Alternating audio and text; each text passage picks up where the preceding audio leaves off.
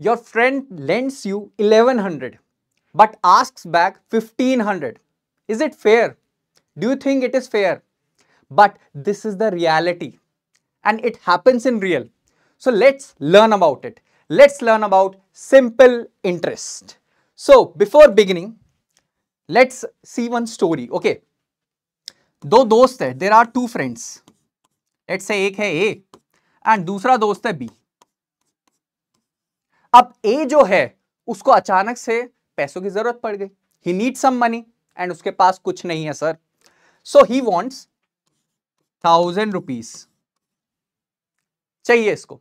So he asked from friend B कि I need 1000 rupees and I'll return it to you. तो B इसको 1000 rupees दे देता है. Now B helped A, right? Help करी उसने उसकी. A को हेल्प करा और उसको 1000 रुपीज दिया. बट इन रिटर्न A को कुछ प्रॉफिट चाहिए. A को B को कुछ प्रॉफिट चाहिए. यहां पे B को कुछ प्रॉफिट चाहिए क्योंकि उसने हेल्प करी है उसकी, राइट? तो B बोलता है जब आप रिटर्न करोगे, when you will return my 1000 rupees, I want 1100. But A is like मैंने तो सिर्फ 1000 रुपीज बोरो करे थे.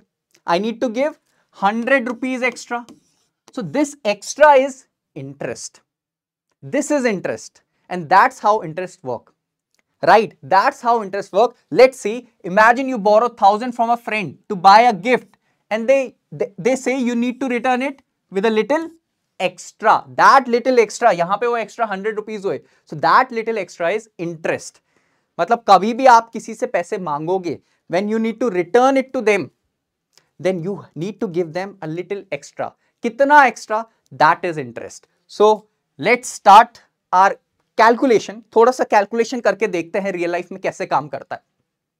Let's say वो amount जितना borrow हुआ या जिसने जितना किसी को दिया, that is called principal. हमारे वाले एग्जाम्पल में that amount was 1000. हमारे वाले एग्जाम्पल में that amount was 1000. अब rate of interest कितना चाहिए उसको, कितना परसेंट चाहिए, 1000 का कितना percent he wants as a interest. So that is what rate of interest is. कितना परसेंट उसको एक्स्ट्रा चाहिए. नाउ टाइम, जितना देर वो लगाएगा, जितना time he will take to return back, उतना interest will be added. So this is the formula for simple interest where P is principal amount, वो 1000 rupees या कितना भी रुपीज हो सकता है. R is interest decided by both the parties, interest decide होगा. And T is कितने time तक वो हुआ है, राइट? कितने टाइम में रिटर्न हो रहा है upon 100. So this is the formula for simple interest, right? समझ आता है, फॉर्मूला समझ आता है एंड इंटरेस्ट भी समझ आता है. सर जब दो लोग एक दूसरे से पैसे लेते हैं, रिटर्न करते time they give little extra, that is interest. And this is how we calculate that little extra amount. PRT upon 100. P is principal, R is rate of interest, T is time upon 100. So let's do an example then.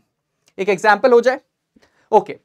Whenever you attend this, what we need to find out the variables. कैसे? If you borrow 2000, sir, this 2000 is principal.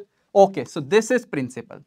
5% is rate of interest. This is in percent. So this is the rate of interest. 2 is 2 years time. ठीक है. This is time. So how much interest will you pay? Sir, I know the formula for interest. That is how much? PRT upon 100.